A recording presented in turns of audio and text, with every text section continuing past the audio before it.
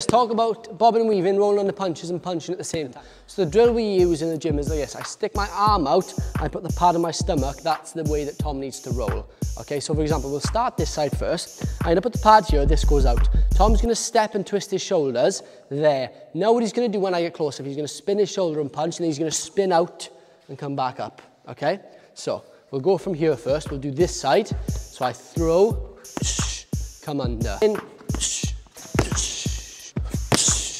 do the same off the other hand, okay? So this one goes out.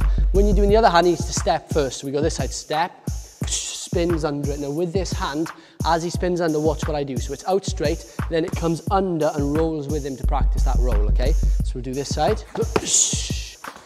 and then we swap to this side. So we go from there, and then we change to this side, and then we change. And we keep changing it out. Just in, spins, watching, watching, watching, up, spins, watching, in. That was my dick. Sorry. Hope that one's helped. Protect your penises, and I'll see you in the next one. Bye bye.